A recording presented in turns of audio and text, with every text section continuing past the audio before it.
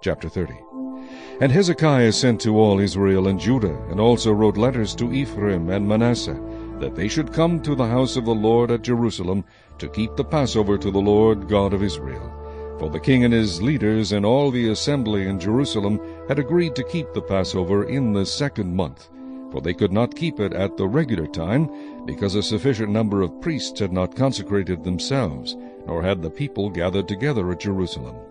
And the matter pleased the king and all the assembly, so they resolved to make a proclamation throughout all Israel, from Beersheba to Dan, that they should come to keep the Passover to the Lord God of Israel at Jerusalem, since they had not done it for a long time in the prescribed manner.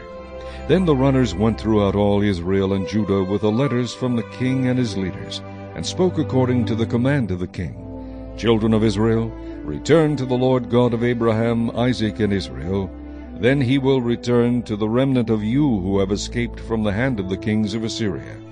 And do not be like your fathers and your brethren, who trespassed against the Lord God of their fathers, so that he gave them up to desolation, as you see. Now do not be stiff-necked, as your fathers were, but yield yourselves to the Lord, and enter his sanctuary, which he has sanctified forever, and serve the Lord your God, that the fierceness of his wrath may turn away from you. For if you return to the Lord, your brethren and your children will be treated with compassion by those who lead them captive, so that they may come back to this land. For the Lord your God is gracious and merciful, and will not turn his face from you if you return to him. So the runners passed from city to city through the country of Ephraim and Manasseh, as far as Zebulun, but they laughed at them and mocked them. Nevertheless, some from Asher, Manasseh, and Zebulun humbled themselves and came to Jerusalem. Also the hand of God was on Judah, to give them singleness of heart, to obey the command of the king and the leaders, at the word of the Lord. Now many people, a very great assembly, gathered at Jerusalem to keep the feast of unleavened bread in the 2nd month.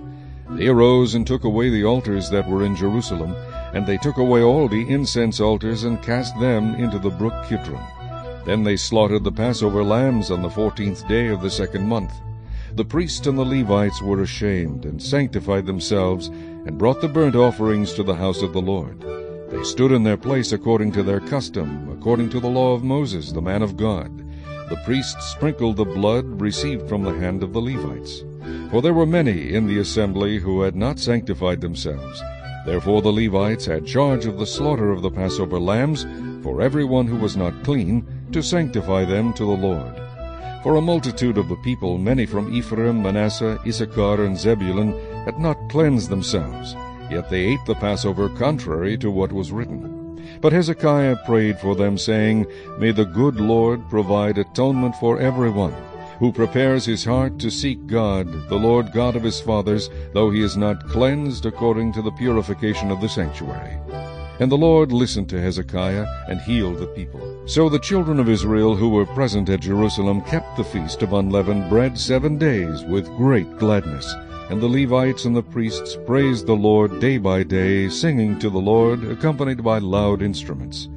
And Hezekiah gave encouragement to all the Levites, who taught the good knowledge of the Lord, and they ate throughout the feast 7 days, offering peace offerings and making confession to the Lord God of their fathers. Then the whole assembly agreed to keep the feast another 7 days, and they kept it another 7 days with gladness. For Hezekiah king of Judah gave to the assembly 1,000 bulls and 7,000 sheep, and the leaders gave to the assembly 1,000 bulls and 10,000 sheep, and a great number of priests sanctified themselves. The whole assembly of Judah rejoiced, also the priests and Levites, all the assembly that came from Israel, the sojourners who came from the land of Israel, and those who dwelt in Judah. So there was great joy in Jerusalem, for since the time of Solomon the son of David, king of Israel, there had been nothing like this in Jerusalem. Then the priests, the Levites, arose and blessed the people, and their voice was heard, and their prayer came up to his holy dwelling place to heaven.